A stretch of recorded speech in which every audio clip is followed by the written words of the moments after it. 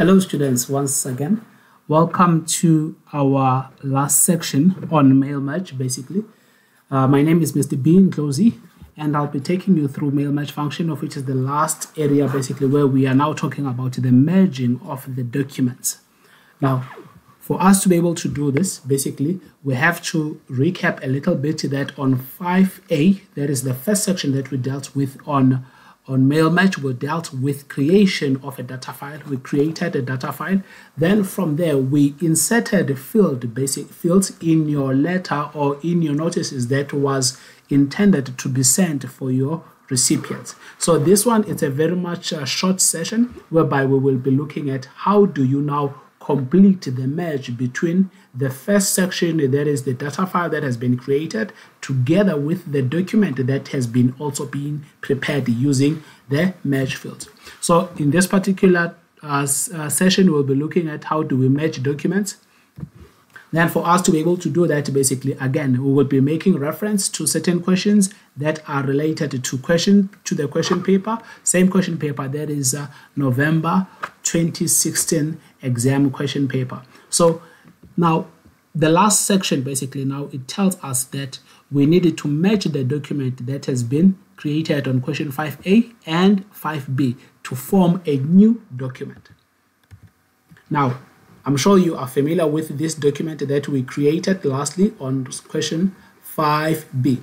Now, the document has been created. Now, all we are being asked to do is to ensure that as we have inserted the fields that have been created on question 5A, on 5B, now all that has been created. Now we need to bring the two together to form a new document. So for us to be able to do that, again, you will go to mailings. Then you will see this tab here, of which it says finish the merge. So we click on merge. Then we can say edit individual document. What is it that you want to merge? So we want to merge all the records that have been created on 5A together with the letter that have been created on question 5B. So we select all records by default. Then we say OK. Then you will notice basically now these are the three letters that have been created, one for Mr. Wells, and then if you scroll down we have another one that has been created for Mr. S. Bester. Then you have another one that has been created for Mr. A. Simmons. So our letters basically, now this is a new document basically that has now been created through merge. So now the next question says we must change the header to question 5C, and then basically on all the pages of the new document. So now basically we needed to go to our header. We've changed it from 5B to 5C. Then the next instruction says basically we must print the merge letters using a portrait function, and then we must save the letters as question 5C and then place this in an examination folder. So we go to file, we go to save as. Then we needed to save this as 5C. We needed to save this as 5C.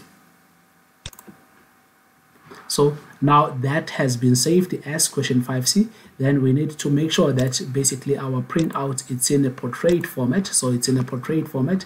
Then after that we go to file. Then we go to print. Then we print basically to any printer that we are connected to. So students, basically that was our last question. Okay, I see basically the rest of the document didn't change to 5C, but in essence basically I think that is why also they said we needed to ensure that all documents have been changed to 5C. So that we have changed. So this is the end basically of our last section, that is 5C. Please ensure that you subscribe to our videos for the next coming sessions on Excel.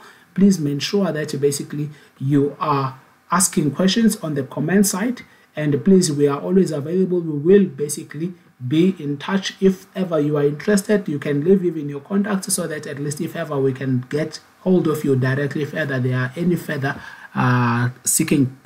clarity seeking questions. I thank you.